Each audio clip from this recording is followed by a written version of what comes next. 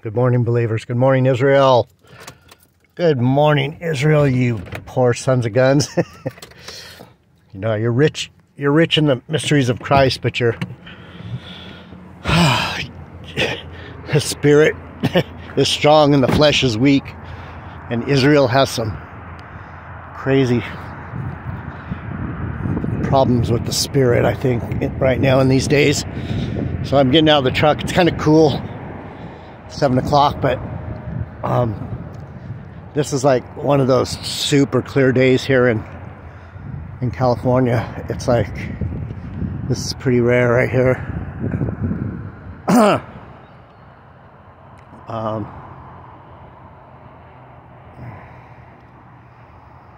Long Beach, Palos Verdes Peninsula.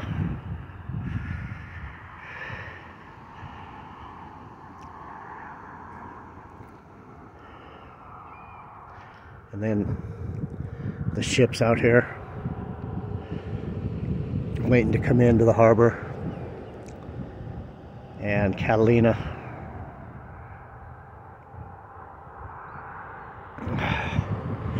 And then our mountains in the back.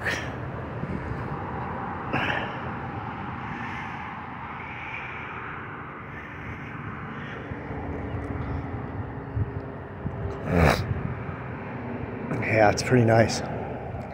No surf again, of course. Flat.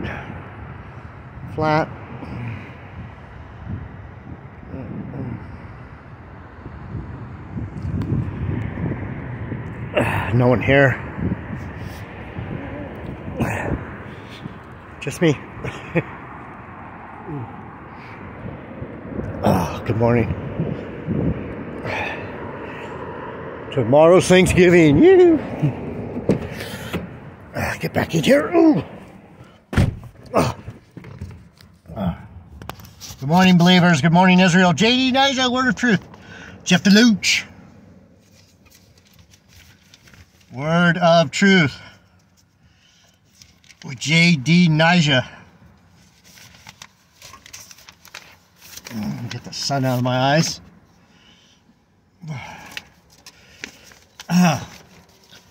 Do this every morning, huh? That's good. That means we got sun. How's that? Right on, right on, right on. Welcome, believers. Welcome, Israel. Got my Bible. How y'all doing this morning?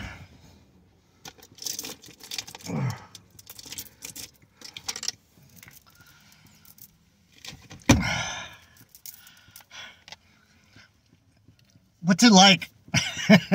What's it like? Some of you know. What's it like to be over 60?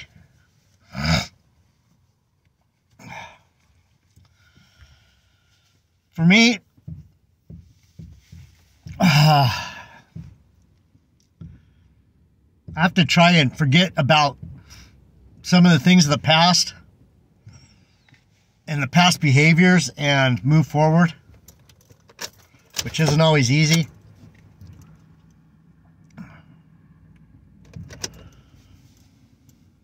A lot of shattered dreams, a lot of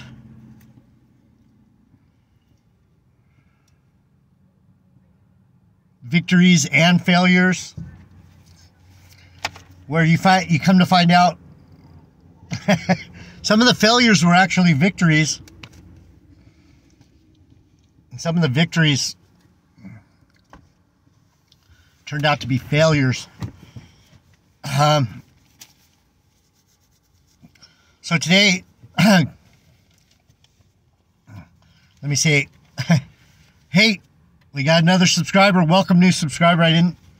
Your name didn't come up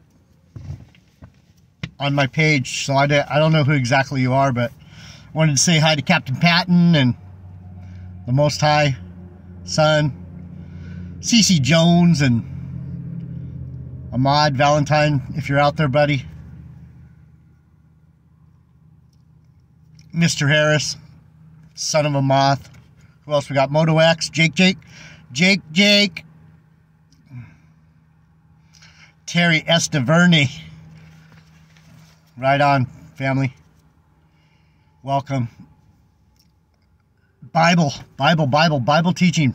Who is this God? Where is Jesus? Where is he? Is he over there? Is he in the field? Is he in the desert? He's on the throne. He's waiting to redeem us back. He's waiting for the sign from the heavenly Father so he can come down and finish his work.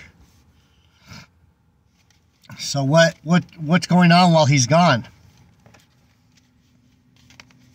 Let me pray. Heavenly Father, bless your lovely people, your Masha people, the ones who follow you, the ones that want to be reconciled back to you, the ones that are trying to understand the mysteries of your creation and your story. Through your Son, Jesus Christ, the Word that gives us these truths, these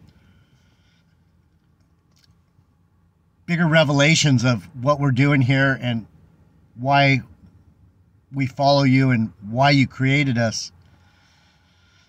And through the Holy Spirit, we have faith that these revelations will blossom into glory when we stand before you, knowing your love and loving you and thanking you for redeeming us. Amen. So, what do I think's going on here? I think we're in that last part of the story where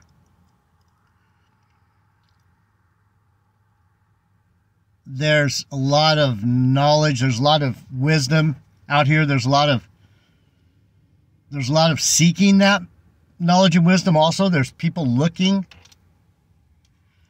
There's people knowing that there's something that they need to know. There's something that they want to know. There's something that is drawing them to God. Right? There's something that's drawing us towards him. The Bible says in the end, he'll draw those that are saved to him, something to that effect. We're being drawn. Our attention is being, a lot of us are pulling away from the distractions of the world, and we're being distracted by the Holy Spirit.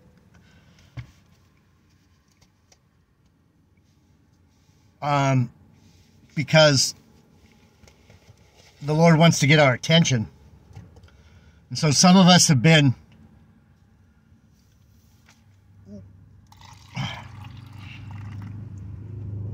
I knew a little bit would go in the Bible, of course. Some of us, and that's what this lesson is going to be about. Some of us, most of the ones that are on this channel, we've been given some kind of extra portion.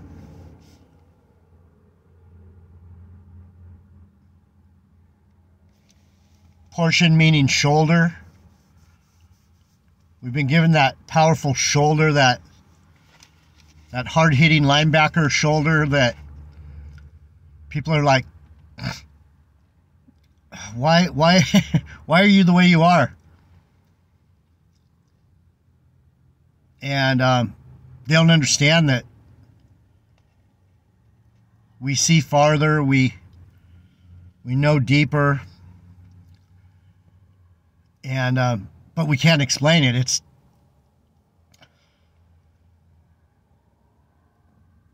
It's put into a feeling. You can feel it in your spirit. And, you know, GMS and some of these, I don't know, GMS mostly is the only idiots that I hear say this. Don't get all up in your feelings. Be stoic. You got to... They don't have no feelings. They don't have... It's all dry religiosity. Religiosity. There's a word for you. It's all dry religiosity. And so I think we're fighting, not just them, we're fighting against a spirit of religiosity out here instead of actual spirituality. So what came up last night was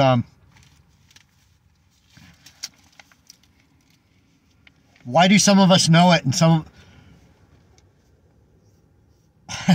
why do some of us know more about the word than others? I'm going to try and be careful about the way I say these things, and you know I'm very careful because I don't want to hurt anyone's feelings. If you don't know, I don't want to do that. I don't want to make you feel like, oh, you're dumb, you don't belong here. Because you do. If you're here, you belong here. So I opened to the talents again. I hope you guys liked that lesson yesterday. There was some good stuff for me about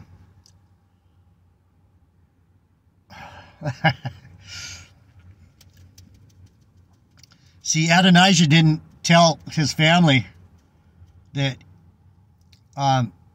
he wanted to be king and that he knew it probably wasn't his position, but he wanted to see what they thought, if it was his position or not. And so as Adonijah, I took it on my own self that I knew what to do. And the story of the talents made me think about that, because the one guy's like, man, I'm going to just hide it so I don't get shafted at the end and give it to the Lord. The Lord didn't tell him, hide it. The Lord said, go use that talent. And he didn't go to the people that could have gave him good counsel. All he had to do was go to the money changers, the exchangers. They could have exchanged his fear for hope that he would please his Lord when he came back. So the Lord led me here for a reason. Now I'm going this way. What is this hope? What is this hope that we have? See, Tony Williams tries to say works. Without works, there's no faith, and faith without works, and you got to have works, and you got to... I think faith comes before works. You're only going to work... This is my interpretation of works and faith. You're only going to work as much as you love that master of yours that gave you the chance to use his resources while he's gone. So yesterday we're talking about, where is he? Where is Jesus? He's gone. He left us talents. He left us gifts. He left us a measure of faith. And so when Tony tries to tell people that, you know, he makes it really ridiculously sophomoric and simplistic when he says, oh, you people that aren't doing works, you're in trouble. You got to get out of the flesh. He's not only pointing fingers from a really that's not a place. He's not in any place to point fingers. In fact, none of us can really judge. That's not what we're here for. We're here to correct and reprove and possibly even rebuke. I try and rebuke these guys, but they're not going to take correction and reproof. The rebuke's just probably going to push them further away. So that's why I don't rebuke anyone who doesn't know. The Lord made it that way. And if you hear someone going, well, if you feel bad about not knowing, ask the Lord for more knowledge. Get in the book. See, Tony and a lot of these Christian puppets that we have out here, they think if they went to church for 10 years and they served on the whatever little ministry they had, and they got pumped up in the spirit, and they think that they, you know, it's the blind leading the blind. They never really question anything. They grab onto certain doctrines that feel good to them, and then they walk around feeding that nasty fruit to other people.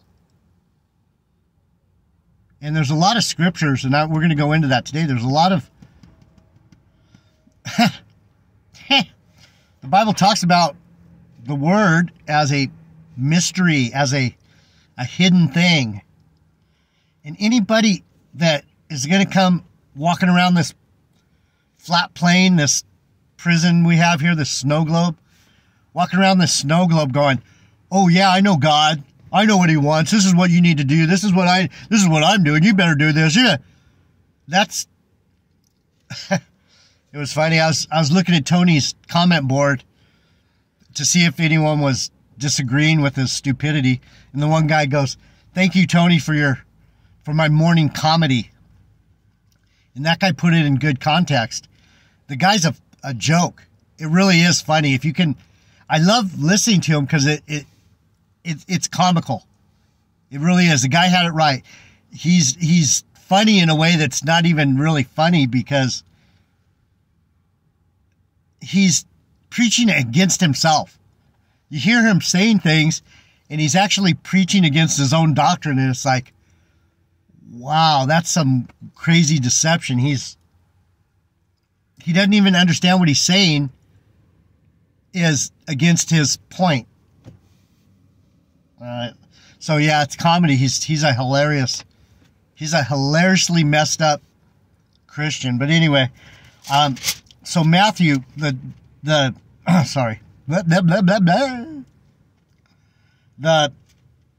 disciples, Matthew 13, Slovakia. The apostles asked Jesus, why are you talking parables? Let's see what it says. 13:10.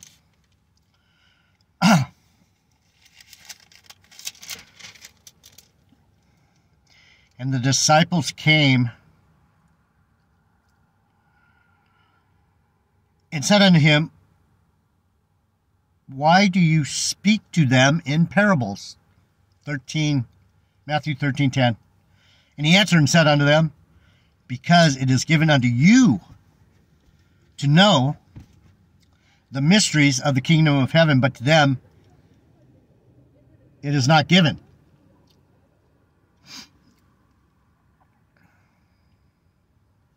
So when you think of these talents that the master gave these servants, if you got 5 talents, you actually have more responsibility. He gave you more because he knew you were able to do more. And you would do more. And he gave the one guy 2 because he hoped that he would do as well as the guy with 5. And he gave the one guy 1 because he's giving him a chance. Here's your amount of faith. So when Tony Baloney tries to tell people, do the works, do this, do that, he never explains what the works are. That's his fucking problem, is what are works, Tony? What are you talking about? What is the definition of the works that God wants you to do? And then you have to break it down. Not only do you have to understand what the works that you could be doing, how many talents you have, how much faith you have, me, you. What are you given? I was given a lot. I have to be a motherfucker. I have to be out here doing this. I don't have no leeway. I got a whole stack of talents that I need to share with you people. So so you can go and share with other people. That's the way I see it. I can't tell you what to do with what I give you.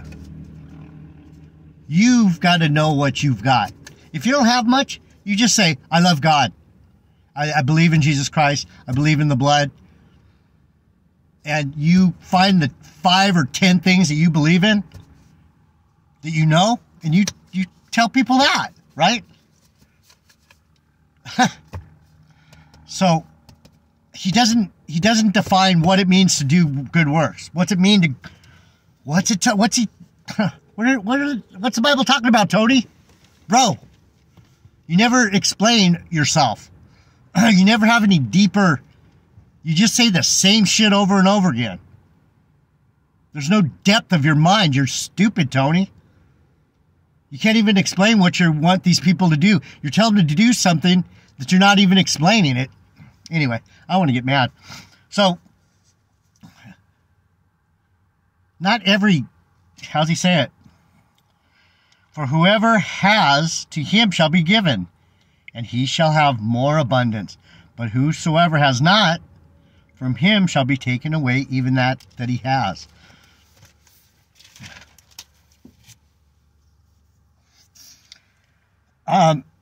Tony's going to find out a hard lesson about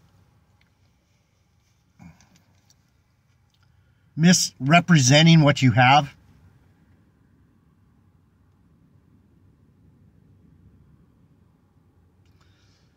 And that's why these pastors that are making a bunch of money off people, God gave him some talents.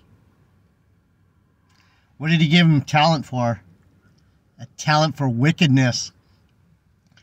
Let me take, and give back half-truths, lies.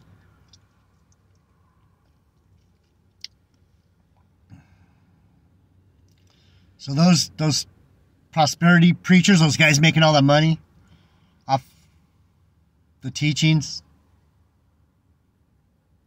they're gonna be so in the negative when they get to the kingdom. They better enjoy those planes and those cars and those concerts and those fancy dinners now. It's not going to be so fancy in the kingdom. So what's Jesus telling them? Why does he talk to them in parables?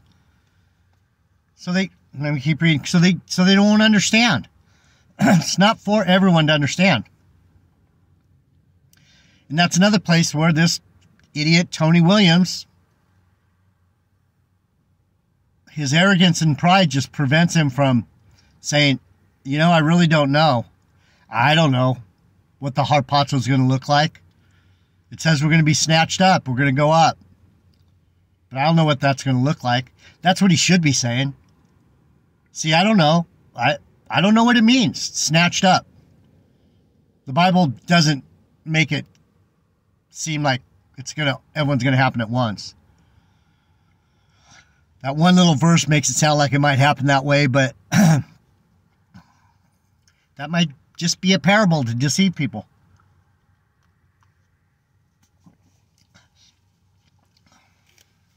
I think Tony should worry more about his own self than trying to tell us what to do. For whoever has shall be given more. Whoever doesn't have, even what they have is going to be taken away. Therefore I speak to them in parables, because they see not, and hearing, they hear not. Neither do they understand.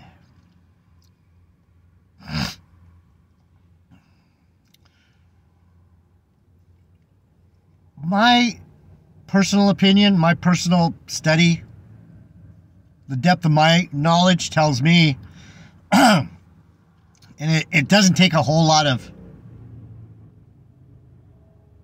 gifting or extra knowledge or intelligence level. If you are in the scriptures for any amount of time, you understand that more likely than not, what the Lord wants you to do is give yourself up.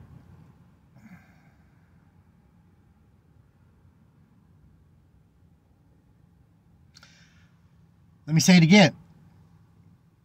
The Bible, everything in the Bible points to your personal salvation is through relinquishing any will or power of your own onto God. It's not rocket science. And it's a beautiful thing. If you understand the beauty of giving, it's better to give than to receive. If you understand just that worldly basic feeling of, I love being able to love someone. I love being able to give. Share. The Bible becomes a lot simpler when you put that worldly perspective into your own belief system. So let's keep reading about why it's a mystery. What is this mystery that keeps coming up in the Bible? The mystery is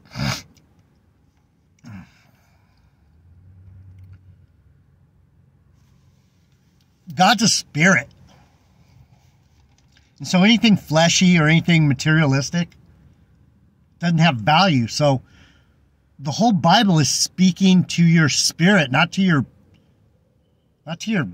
body, not to your materialistic side, not to your fleshy side. It's talking to your spirit.